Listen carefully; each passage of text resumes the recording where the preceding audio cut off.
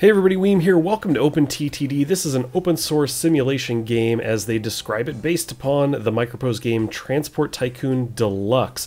This basically attempts to mimic the original game and also extend upon it with some new features. It's kind of a reverse engineering of that old game. It's been around for a bit to play, but it can be played in modern browsers and everything. I recently decided to give it a shot. I'd heard about it a while ago, but just this last weekend started playing it, and I'm in love with it. I love it. So I thought I would make a very brief video telling you that you might be interested in this, that I'll have links in the description. It is a free download, and that might be all you need from here on out. You may say, you know what, let me go check it out right now, and that's fine. But I am going to jump into a game here. I've kind of got my settings figured out. I'm going to generate this. And I thought I would just talk to those of you still here who haven't gone to download it, a little bit about my first experience in it, and I want to show you how to connect like two bus stations, because once you know how to do something like that, that kind of translates through the rest of the transportation options, you know, trucks and planes and boats and stuff like that. So I'm going to kind of pan out here and look around, but basically this last weekend I had a friend over and we were, my buddy Knox, and we decided to jump into this and play a multiplayer, and we just had a blast. We ended up playing till like 4 in the morning, and I just thought, you know what, I might do a little video and fill you guys in on this. Now typically a game I really enjoy, I'll end up doing multiple videos on, but I don't think I will probably do videos for this. But I just wanted to do at least the one and say, hey, check this game out if you get a chance. So basically, we've got cities all over the place. For those of you who are not familiar with Transport Tycoon, which I'm not, I didn't play any of the Tycoon games. I played SimCity and stuff like that, but didn't really do these that got into the transportation heavily. But for those who are not really familiar, basically the way this game works is you've got a lot of industries around here, different buildings and everything. If I click on this one, you can see it as a steel mill. I'll put it right next to it. This guy here is a farm. I'll put that next to that guy. Over here we have coal. So you get these little windows popped up, and you'll see things like the coal is producing this much coal. The steel mill is requiring iron and will produce steel.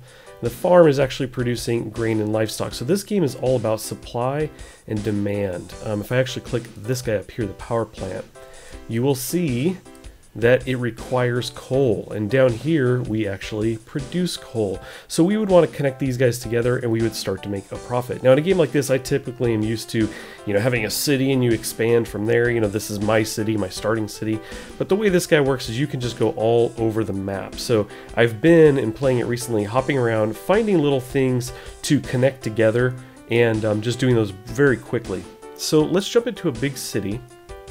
Doesn't really matter which one for this demonstration. Let's just go down here to Sartwood.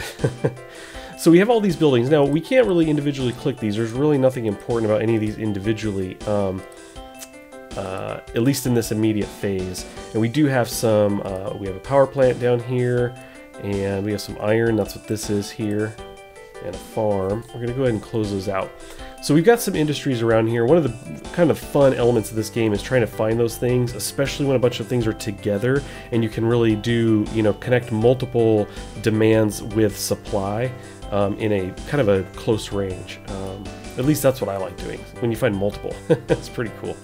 But as I mentioned, let me show you bus stuff. Now, this video is not about being a tutorial about how to play the game, not by any means. I'm way too new to it. But what I will tell you is I watched a little video and saw how some buses were set up, and once I knew how to do that, that basically informed everything else for me, and I thought I would just do the same. So up here, these are kind of the four main sections. We have trains, we have roads, well, tracks, roads, canals, and then we've got the airports. So we're going to jump into the roads, and here we can actually build roads, destroy roads, build a depot for making vehicles, and then we have bus stops. And we do have truck stops here, but we're dealing with the bus stuff. And then bridges. So let me show you the primary elements that got me started anyway. So first, right off the bat, we're going to actually build bus stations. We're just going to do 2. We could do 3, 4, 5, as many as we want, but we're just going to do 2. In this, you actually don't rotate the structures you're going to put down. You have to choose the direction that you'd like. And I'm going to do one that actually is on a street versus these are like dead ends where people can turn around. So let's go ahead and take this guy, and we can put this here. Now, the purple squares are showing me the area in which it's kind of accessible, right, to the surrounding area, the passengers and everything. Also, right in here where it says accepts nothing and supplies nothing, that's an indication of what it accepts and supplies. So if I just move this around, you'll see passengers and then nothing if I move too far off. So let's just go ahead and we're going to put one here. And then we're going to do another one on the other side of town, just over here. There we go. So now we have 2 bus stops. The next thing we want to do is we do want to make sure that there are roads connecting. And the building's kind of in the way. I'm going to hit X. There we go. And I can see that there is road connecting those up, which is great. So let's go ahead and make a depot because we need to make vehicles. So we'll take this opening here. Let's actually hide everything again. Let's put this, yeah, I think we'll just put this right here.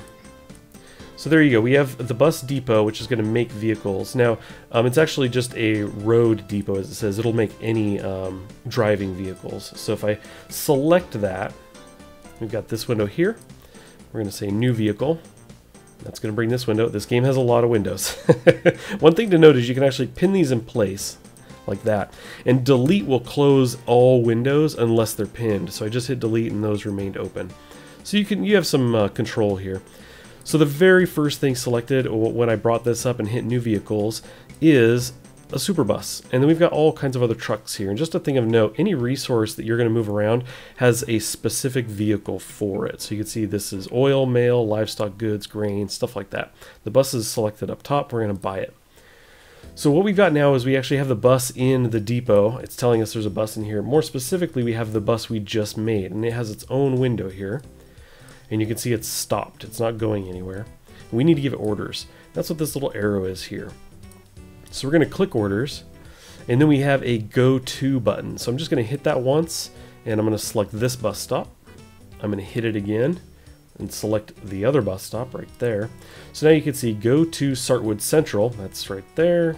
Go to Sartwood, and then it's going to go ahead and repeat that. So I can actually hit the stopped here, and it's going to start driving. So I'm going to hit delete, and you can see the bus leaving, and it's going to go back and forth between those places. It's going to load passengers and all of that. When I select this bus stop, you can see it accepts passengers here, and then same with the other one over there. So if we watch the bus, he went. Now, one thing I noticed about the game, I don't know if this is a bug, but every time I make a truck for the first time, it kind of hits its points and doesn't do anything. It's almost like it needs to know its route. Let me go try this route real quick before it can do anything. So it hit this one, and now it says 43 passengers. It's gone through Sartwood. You can see it's 44. This is kind of stacking up. Back over here, we're at 101. This is going pretty quickly. So he's going to pull in there, and there you go. Loading up, got the percentage. You can see the passenger number change over here, and he'll drive right on over. Now, an added step here is because there's so many passengers, you can see there's still some left here, and there's going to be quite a bit. This bus isn't going to be able to do everything for us. We can actually select on the depot again, down here. And then there is a clone vehicle button, and I'm going to select this bus. Now that not only duplicates the bus, but it actually duplicates its orders. So if I bring vehicle 2 down here and hit orders, you'll see it has the same orders as the other bus. So I'm going to close that. I'm going to hit stopped, which will now drive it out. In some cases, I end up making a lot of these buses. I may do like 3 or 4 and move on. So if I kind of pan out here, you can see obviously we have the 2 stops and buses going, and literally I could go anywhere. I could just kind of hop to another big city. I could throw down some stations real quick. And the fun part about this game is it can be played multiplayer. So cool. So cool. Apparently you can have up to 15 companies in the game with 255 players, because you can be on the same company if you'd like. So that's just insanity. I think that would be fun to play with a good number of people. I do plan on doing that. I've only played with one other person at a time so far, and I want to play with more. Okay, this is my other save. This is one I actually started last night. Down below you can see I'm at 3.4 million at the very bottom. I've been spending a lot because I've been experimenting. So I did a train here, and I'm basically gathering up oil and iron and then bringing that into town and actually dropping that off.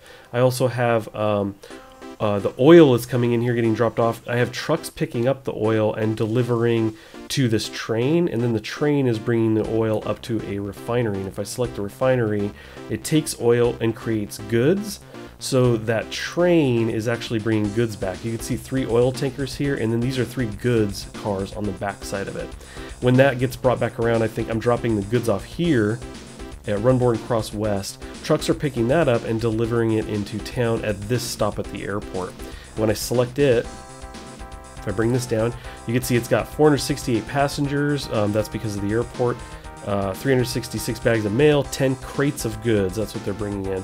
So when you create a bus stop or a truck stop, which truck stops are used for like all other kinds of vehicles aside from buses, if you create them close enough together, they kind of merge. You could see this Runborn Cross West has 2 icons, train and a truck. That's because I put this truck stop right here and the train stop right here, so they become one. So it's kind of a good way to bring things together. So I put one right next to the airport, so it's meshed them all together. The nice thing is, when I make a plane, I can actually change it into a plane that carries goods, and then I can take the goods from here off to another town to be sold, somewhere that accepts goods. So anyway, whew, it's quite the mouthful.